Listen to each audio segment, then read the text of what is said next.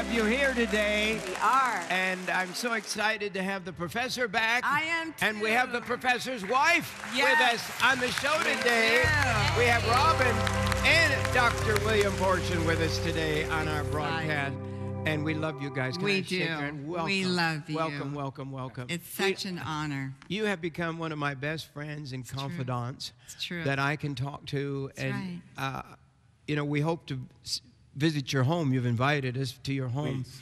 And our goal would be to do that. And to Bill, maybe we could see Billy. He's your neighbor, kind of Right almost across next the door, hall. right? Yeah. And He's talking about the Reverend Billy Graham when he says he's his neighbor. Yes. yeah, Yes. which we just got we got a Christmas card this year. Yes. I guess it's after Christmas, Right. when this show plays, probably. Yes. Yes. But Dr. Forstchen is from Montreat Christian College, Yes. down up in Montreat, Yes. up there in Up the mountains. The beautiful North Carolina. And that's where mountains. Ruth and Billy have lived their whole life. They were married up there. Did you Yes. know that? They were married on your in our college, chapel, on the campus. on the campus, Yes. where the church that they attend is there. And In fact, we rededicated the chapel this year as the Reverend William and Ruth Graham Chapel. really, We had a special rededication ceremony. Wow. you know, that was my first outside. I'm going to cry through this whole show today. That's okay. But my first step outside the prison, Right. Ruth invited me to church at that church on your campus. Yeah. That's her church, too, Yes. that she goes to. And then had me for dinner, and the whole family, the whole Graham bunch were there. There was all the way across the chapel, 2 whole rows were there. And so we have some things that are really kind of brings us together, you know. Yes. And I just noticed in the news today, Donald Trump is thanking Billy Graham. Yeah. Yes. It's in the news today? Yeah. I I didn't- have the article. It Yeah, says, here, it says, thanking- Franklin Graham, and this is from Donald Trump, so instrumental in my victory. And I believe you received a thank you call, did you not? As well? I did. What do you? What historically is? You're the historian today because you are you teach history at Montreat College, and historically to have the president-elect call you back in the old days before they had phones, they maybe sent a telegram, and then before that, they sent it by horse and buggy, I guess. What a unique experience we've seen in these last 5 or 6 weeks now of a president-elect, I would have to say humbly going back to the people and saying thank you. It's not Brilliant. 2 years before the election, oh, we're friends with Iowa. Right. And I can think of one candidate that would have totally ignored Iowa the day after the election. Yeah. But not this one. He's going around the country. He's thanking people. He called you up personally to thank you.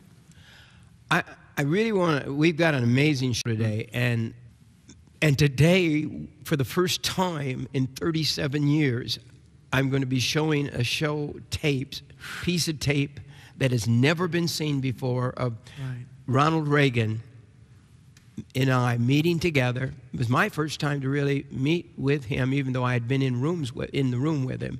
But this was my first conversation with him.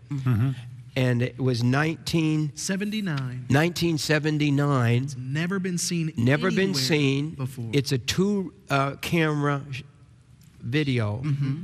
The only problem is the one that was shooting me, the camera, that reel's missing. And so today we're going to be showing you when Ronald Reagan was a prophet. Yes. Yes. Did you know he prophesied? Yes. Ronald Reagan prophesied. It's exciting. And- Don't want to miss it. Don't And miss it. Dr. Don't turn Forstchen the dial. is going to comment on it. So you've already kind of gotten a little peek at it, but this is the first time publicly, and I really would like you, as a historian, to comment on what he's saying. Several hours before we started doing this program, your staff took Robin and I into a broadcast room. I think they got a video of it Yeah, up. they do. Yeah. It was ice water down my back. And Robin and I were both in tears. Oh. Yeah. Because I'm choking up on it too. You are. We were both. That's right. It was like a prophet coming back to us, and when it was done viewing, I actually said, and the whole room was silent with your staff, and I actually said, "This is like God has sent Ronald Reagan back to us to tell us what it is today that we have to be concerned about." That is so true. This is going to be a very exciting tape. Yeah, I mean, it's whenever you watch videos today, you're going to be sitting there thinking to yourself, oh my goodness, is history repeating itself, or history just repeated itself? The same issues, which I wasn't alive and I didn't know the issues that were taking place. And as I watched this interview, I was like, oh my goodness, it's the exact same issues.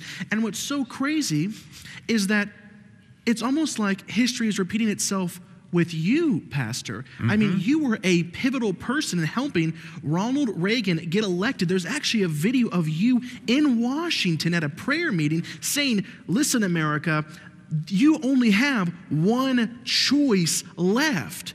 And that's where we were. That's exactly what we were seeing in this 2016 election. We've simply went from the Ronald to the Donald. I mean, it's a parallel. It's incredible. Yeah. Good line. Yeah. This is a piece of a spot that they made, and I was preaching, and we don't have the tape yet. We haven't found the whole tape. It's there somewhere in the thousands of tapes of me speaking at Washington for Jesus. Right. John and Ann Jimenez, my dear friends, had put it together. Yes. They sponsored it. They made it, and so they asked me to be one of the speakers. There. Right. That was back in 1980.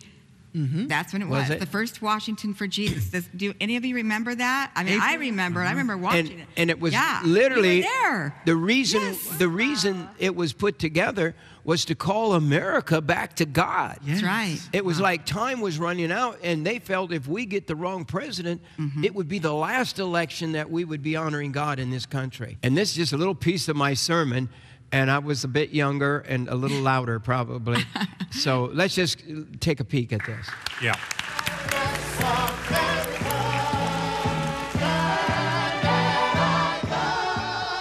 If God be with us, we will win.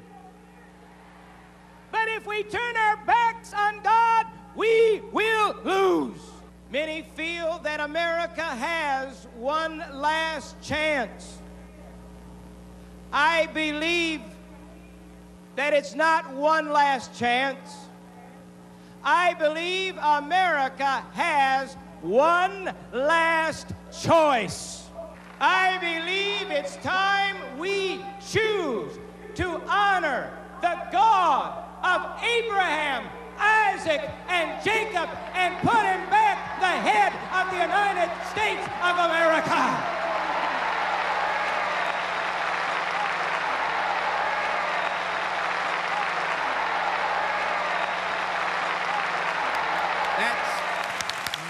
That's one little piece out of that sermon, so that's all there is. But you know where I stand after you heard that, right? Oh, yeah. And we need those voices today. Yes. We absolutely need those voices because too many people are thinking the previous election ends and then the Electoral College has thankfully made its choice. Praise now we God. can all sit back? No. It has just started. Right. This struggle has just started. That's right. I've never seen America so divided. And America's been divided. But I've never seen it so evilly. Can I say that? That's not a word, probably. Divided. So mean, so evil. Thousands calling for the assassination of our president-to-be. Can you ever look back and see a greater wounding on the left than there's been in the last few months? And you spoke that. I happened to be sitting in the audience right there. That was back in 2007 that you spoke that. And I think we have a B-roll and we could show it. Do we have that ready, Mondo? The Lord gave me a prophetic word, and I'm going to throw it in and let the prophets try it. But the Lord showed me there was going to be on the left a great wounding. And as I'm sitting here, I'm afraid there's going to be a death. I really am. I'm very shaken. You're saying on the left, like liberal politics. In the liberal world, whether it be Democratic, I don't know, the Lord didn't say Democrat, he just said on the left. There will be a great wounding. And I don't know for sure what it means, but as I'm sitting here, you're talking, that word came back to me again with weeping inside of me, a great anger, anxiety and pain. Wow. The thing, and you know what they're saying? That this wounding of the Democratic Party, they are saying that unless it can regroup, it could be a destructive force to the Democratic Party because they're so scattered, and I've never seen such mean-spiritedness. It's true. They won't accept that the fact is that America elected a president. Right. Well, they have to accept it now, but I agree with what. But they're not going to. I agree with what you said. Why is this, Professor? Pastor, you received a call from Donald Trump thanking you for your efforts, and we all know here you were not enlisted in his side. He wasn't calling you and advising you. I sat in on programs with you. You think about your impact. The Electoral College and its brilliance put things back to the states, and in several states it was 10,000 votes or less. One state, a key one, about 100,000. We as Christians are told we do not hate the sinner, we hate the sin. Yes. We will still embrace a sinner, but we will not like what they do. But when you have a presidential candidate calling you deplorable, Oh, yes. Oh, that and was it. vitriolic hatred coming out, and then we're getting a message that we as Christians have to stand up. Well, I'm reminded of a wonderful story. When communism collapsed in Poland, the Pope flew to Warsaw, and when he got off the plane, he kissed the pavement and he smiled and said, "Now they see how many divisions the Lord has." We have seen what Christians can do when they stand up. Yes, that's right. We do not hate the sin. We do not hate the sinner. We hate the sin. That's right. On the other side, I feel like at times they hate us. Yes. And we have to realize that. And so we have to stand firm. We cannot go home and just say, okay, it's over, election's over, I'm going to go back to watching reality TV. Yeah. We're in the middle of a very bad reality television show, and it's going to keep on playing for a while. You got to stand up. Right. That's right on. We will be right back after this special message.